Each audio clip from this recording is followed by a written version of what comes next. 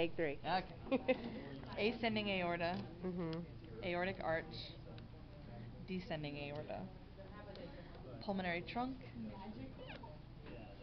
pulmonary arteries,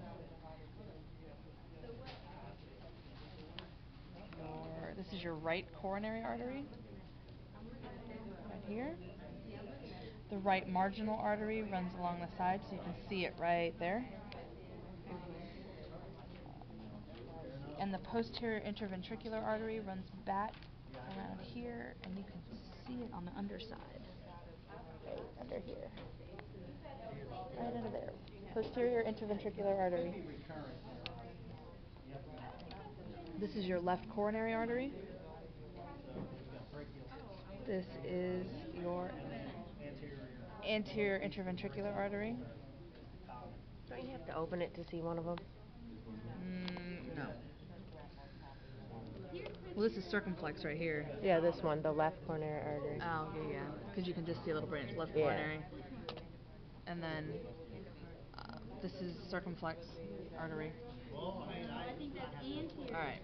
Your brachiocephalic trunk is here.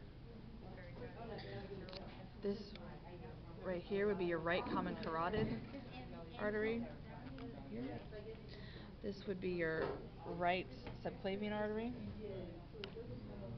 which branch off the arch of the aorta. This is your left common carotid artery and your left subclavian artery, which branch off the aortic arch. Superior vena cava is here. Inferior vena cava down here. Inferior vena cava.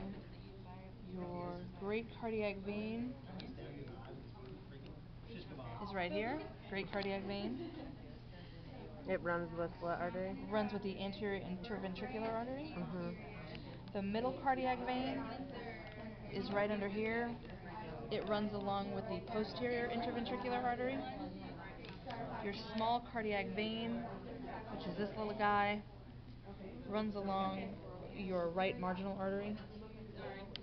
The coronary sinus, which you can't really see on this model very well, is right in this region behind these.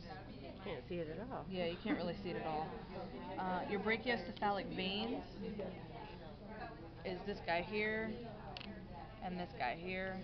They come together to form the superior vena cava. And the pulmonary veins, you have 4 or 5 of them posterior on the heart, which are right here. Pulmonary veins.